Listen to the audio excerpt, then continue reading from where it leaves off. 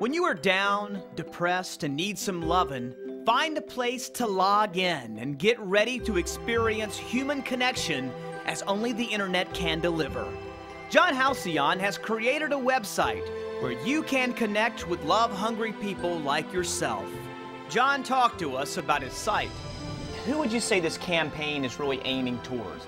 I think that all of us who live in a society that has media, which is all of us, is exposed to constant reminders of how many people out there are angry at us, how much danger there is, how much hatred there is. If we kind of strip away these broad general politics that are out there, the world is populated with people, and people have love in their hearts if you let them.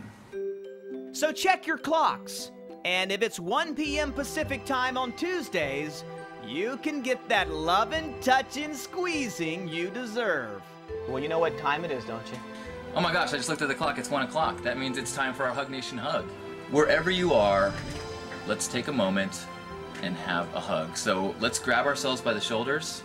All this torso tugging began 6 years ago when John was searching for a way to make the world a more loving and understanding place. His grandfather, a Baptist minister, helped John devise a way to do just that through the power of touch and an organization they named HugNation. Now, 7 years later, Grandpa is gone, but HugNation.com is going strong, delivering virtual hugs and positive thoughts daily to hundreds of online visitors. What happened there? I think that on a very real level, we are all connected.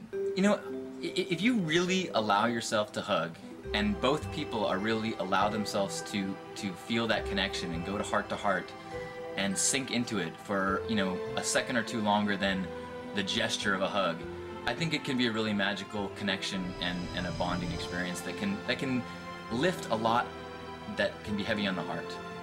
When virtual hugs just won't do, keep an eye out for a pink-winged motorhome.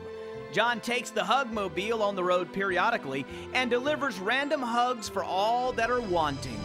People say, well, what's the purpose? I go, it's to give us permission to be more loving, because so many voices out there discourage us from being more